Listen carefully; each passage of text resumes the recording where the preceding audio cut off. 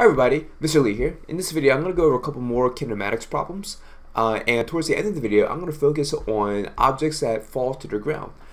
This is the kinematics problems in the Y direction. Alright, so let's get started.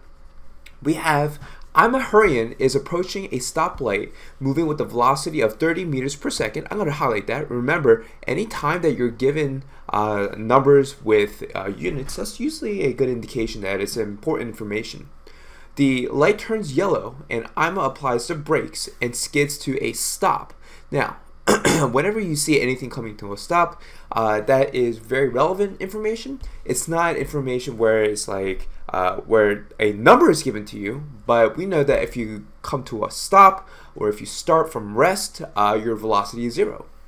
If Ima's acceleration is negative 8 meters per second squared, then determine the displacement. Now once again, they didn't give you the displacement, they're asking you to find the displacement, but unknown information is still information. Okay, so the very first thing that I want you all to do is, well, one, create the variables chart. XO, XF, VO, VF, A, and T. Okay, I'm gonna create that little chart there. All right, and next we're gonna fill in the chart based on the information that we know. We do not know Ima's starting position, but if they don't give it to us, usually it means that it's 0 meters because that's where we usually measure the start. The displacement or the final displacement, we do not know that, the final position.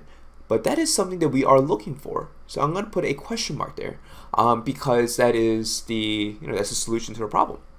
Initial velocity, we do know. So this is positive 30 meters per second. Final velocity, they did give us that because it came to rest or it came to a stop, and that would be 0 meters per second. And the acceleration is negative 8 meters per second squared. Okay. And I don't believe that they give us the time, so I'm going to leave that blank. Alright, so now that we have our little chart, I'm going to go to my equations here, and once again, this is a strategy that I use, and I hope this is a strategy that you start to use. Now remember that there's no simple way to do this. The best approach is to just take it step by step. Okay, there aren't really shortcuts. So you got to ask yourself, do I have this variable? Do I have the final velocity? Yes. Do I have the initial velocity? Yes. Do I have the acceleration? Yes, I do. Do I have the time? No, I don't. I do not have the time, and it's not something that I'm looking for, so I cannot use this equation. Do I have the final position? No, but that is something I'm looking for, so I'm going to put a check mark next to that because that is given information. Do I have the initial position? Yes. Do I have the initial velocity? Yes. Do I have the time? I do not have the time. Okay, I don't have the times, but I do have the acceleration. Now, because this has a unknown variable that we're not given, we can't use this equation. All right, do I have the final velocity? Do I have the initial velocity? Do I have the acceleration? Do I have the final position? Do I have the initial position? All right, now you might be thinking to yourself, well, Mr. Lee, of course, by process of elimination, the third equation has to be the one that we have to use because we can't use the other two. Well, yes, that might be true, but it's still a good habit to go through the process with every single problem. Okay, all right, now I'm going to start off by writing out the equation. Now, I do know that a lot of my students, they don't like to do this step. And trust me when I tell you that this step is very important. It helps us keep things nice and organized, and just visually it really works out. Okay, so immediately what a lot of people want to do is they just want to plug in all their numbers, but I'm here to tell you, let's not do that just yet. Okay, let's fill in the zeros first. So we know that the initial position is 0. Okay, so I'm going to cross that out, or I'm gonna, cross that out because that's a 0. Okay, and I know my final velocity is a 0. Now the reason why I do this is because that cleans up our equation a lot. We get something that looks like this, and we can clean that up even more to get something that looks like this. Okay, now what you want to do next is you want to solve this problem based off of the variables alone. And this is a very good habit because a lot of the times that's where the physics problems come from. You solving for the variables. You're not always given the numbers. Because after you're given the numbers, between you and me, that's just basically just algebra, right? So let's actually solve for the unknown variable xf. I want to isolate xf, the final position. Okay, so in order to do that, I'm going to subtract v initial squared from both sides. Okay, and then what that gives me is negative v initial squared is equal to, let's cross out the things that cancel out, is equal to 2a xf.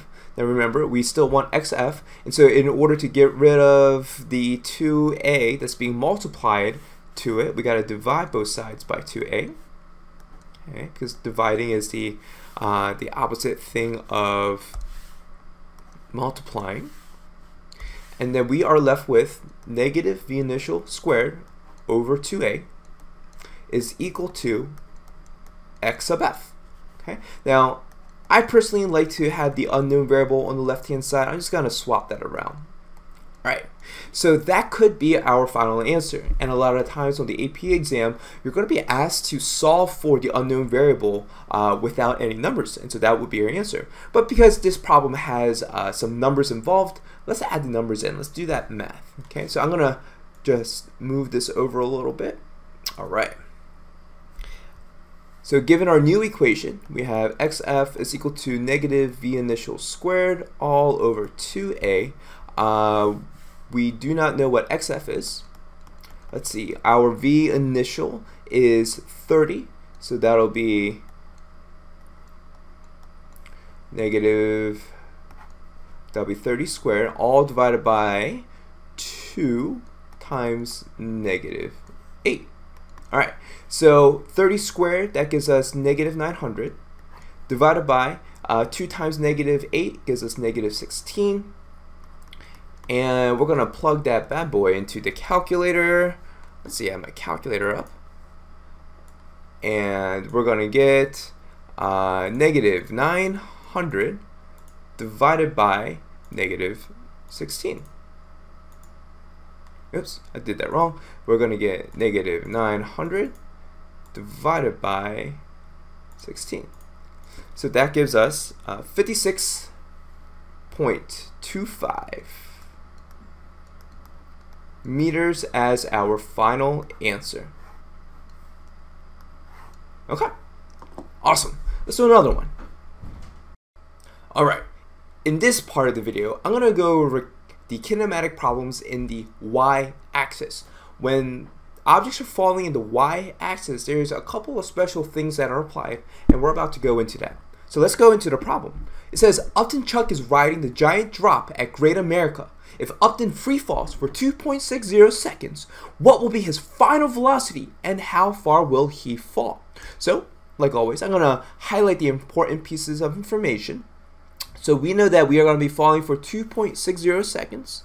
We're looking for the final velocity and how far he falls. So that's the displacement. Okay. Now there's a couple of things that is like read between the lines kind of thing.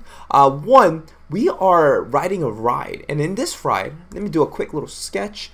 Let's have this the top of the ride.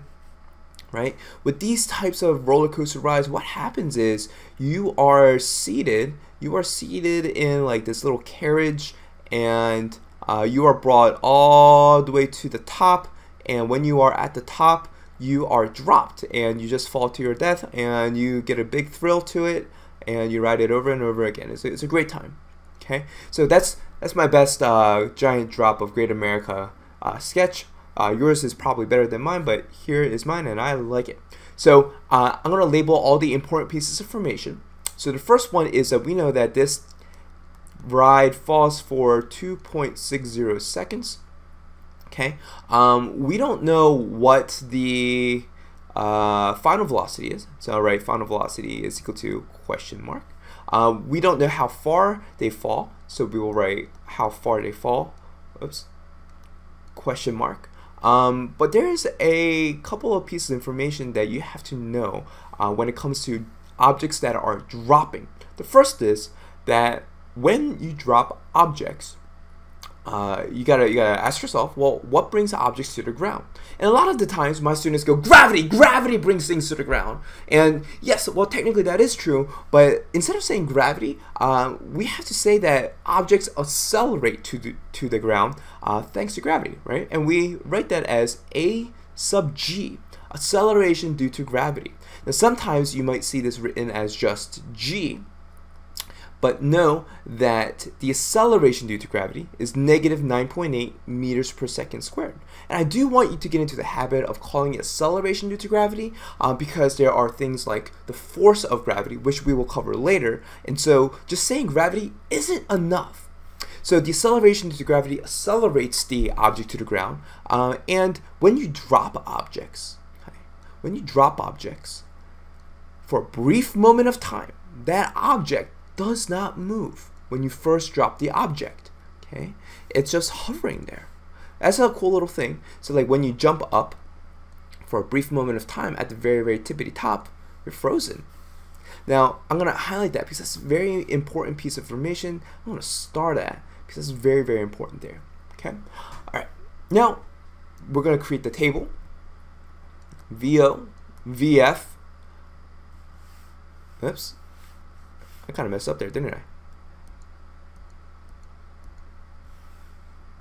Now we're going to create the table XO, XF, VO, VF, A, and T.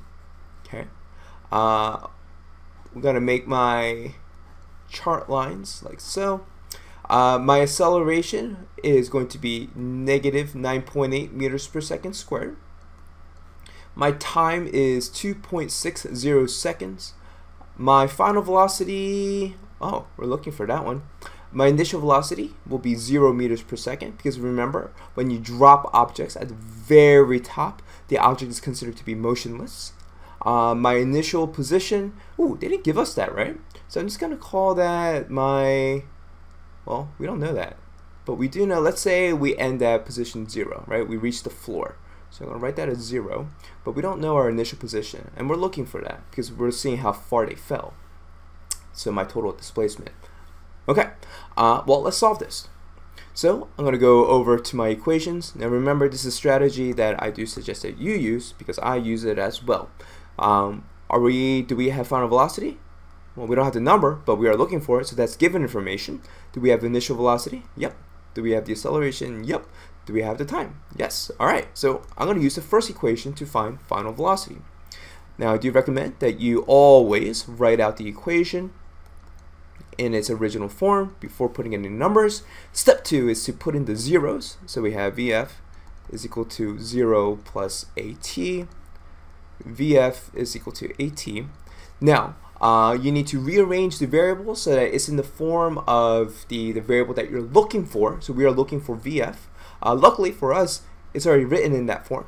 And now we can plug in our numbers. So we can say VF is equal to negative 9.8 times 2.6. Okay, and we're going to plug that into the calculator and see. Let's clear that. We got negative 9.8, let's make that negative, times 2.6, and that gives us negative 25.48 meters per second.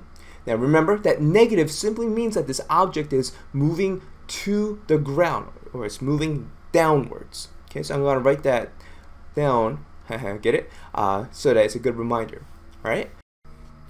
Next, we want to know exactly how far this person fell.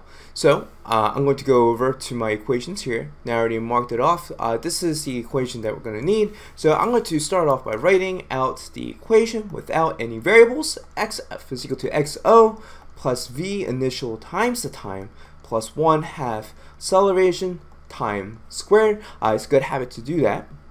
Next, I'm going to put in the zeros where they belong, just to clean things up a bit. 0 times the time plus 1/2 at squared. Okay, 0 times time, that just gives us 0, so I'm going to cross that off. We get 0 is equal to x initial plus 1/2 at squared. Next, what I want to do is I want to rearrange this so that my unknown variable is by itself. So I'm going to just move this 1/2 at squared over onto the other side by subtracting it from both sides. So I will get xl is equal to negative 1/2 at squared. Alright, and now finally that's when I can plug in my numbers. So I have 1/2 times negative 9.8 times the t squared, and my time is 2.6. Square that. Next, I'm going to get my calculator. Okay, I'm going to get my calculator. So we have 2.6 squared, so that's 2.6 times 2.6 times negative 9.8. Okay, and times negative 0.5. And that gives us a final answer of 33.124 meters. So this object fell from a height of 33.124 meters. And that's that. I will see you next time where we go over a different set of problems. Bye-bye.